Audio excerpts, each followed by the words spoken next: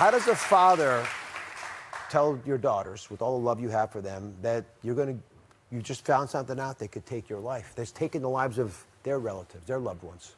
Well, I'm going to die of something. I'm sure that comforted them. That's right. Well, thanks, Dad. That's real.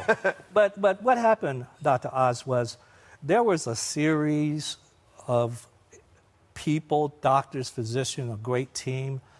I wanted to wait until I definitively had more information, so I didn't immediately tell my daughters. I did immediately tell my former wife, and I kept her informed all the way because I have the BRCA2 mutations. So I didn't want to call them along the way.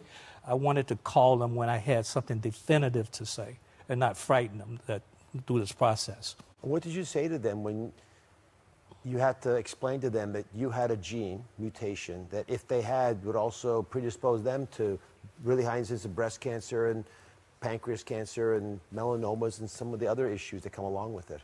Well, they were very, very loving and caring about it. Obviously, I'm their dad, but also growing up in our household, because I used to sell the equipment, they used to hear this all the time about early detection, early detection.